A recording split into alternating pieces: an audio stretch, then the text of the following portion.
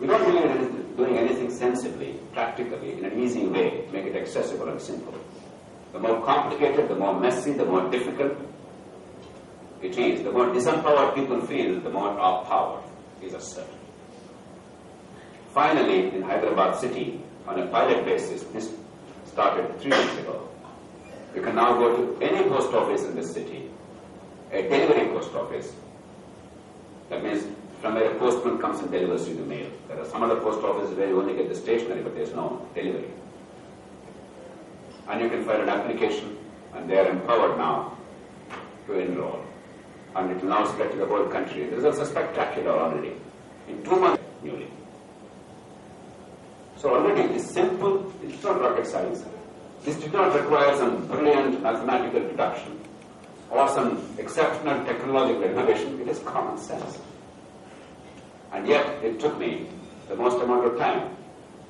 And looks at the moment, I have been privileged to be able to see the largest number of political and governance reforms in the history of the world after the Second World War during peacetime. And this is the simplest of all those changes. It is the simplest of consent. It did not require a change of constitution. It required merely a change of rules by the Election Commission, just as a signature by the Election Commission. Paradoxically, that's because the greatest effort. It was massive surveys across the country to establish the error margin voter registers. We had to do some research about what's happening in the world, and we had to go after them time and again. Just 4 months ago, Mr. Lingo, the former Chief Election Commissioner, and his wife, they were with me at a dinner. I'll conclude in a minute, then maybe we can have some interaction. At a reception. Mrs. Lingo complained to me. They moved to Hyderabad after they stayed in Delhi. She complained to me that it took them 3.5 years to go the Chief Election Commission every day. This is a real story. I'm not going it. I told Lingo I'll move this story publicly. Lingo was standing next to her and I said, "You must be ashamed of this country. And you thought you were an omnipotent God, and you thought these were all trivial matters. You never really did what was required. And now you and your wife are complaining." And I told her, "Go and bash up your husband, at least in private if you can't do it in public." So Lingo said, "Look, all the music is so much, and the presence of my wife at that. No. Already no man is a hero for his wife or a valet.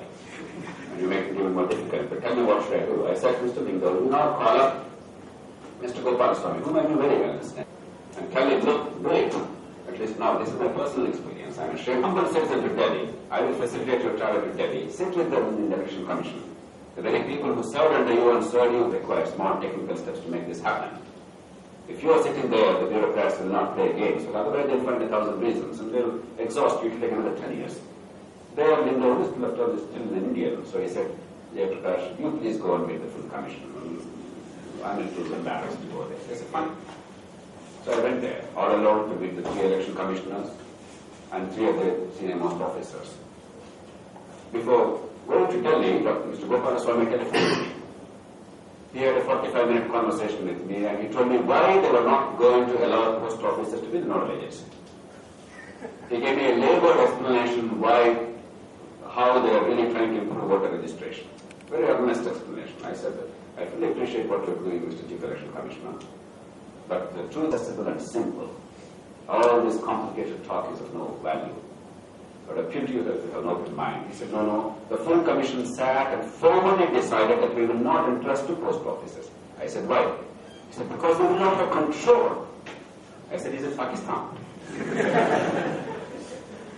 He said, no, the revenue department, because all these election commissions are IAS guys, the service to which I belong. So there is a certain hierarchy. The election commissions are all IAS fellows, mostly. This time around, all 3. All the chief electoral officers are IAS fellows. All the district collectors who are in charge of elections are IAS fellows.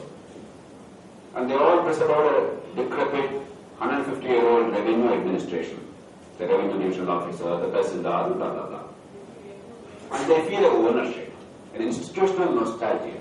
But there is this very convenient, comfortable notion